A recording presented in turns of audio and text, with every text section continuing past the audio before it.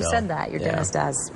Have you seen the commercials, rather, for Best Buy Electronics trade-in program? It sounds like a great deal until you read the fine print. Consumer reporter John Matarese shows us the pros and cons of trading in your gadgets so you don't waste your money. Now that many people are upgrading their cell phones and laptops almost every year, the question comes up more and more, what do you do with your old one? Well, the good news is that more and more stores will now take it as trade-in. Remember that really cool flip phone you had? Electronics are advancing so rapidly, many of us are now holding onto old phones and gadgets we no longer need. Enter Best Buy.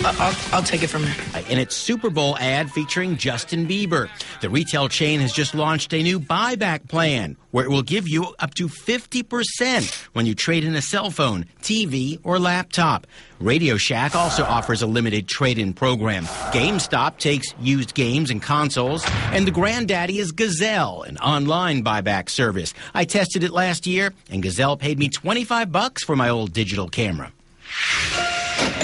But from the Doesn't That Stink file, the catch with some of these programs, you have to pay an average of $50 just to sign up for Best Buy's trade-in plan.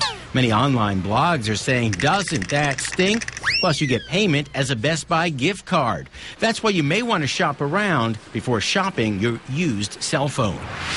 Of course, for the most money, you can sell your old gear on eBay, but that is labor-intensive if you're not a regular eBay seller. You know, you have to collect money, ship it, and possibly deal with unhappy customers. These programs give you convenience, and that way you don't waste your money.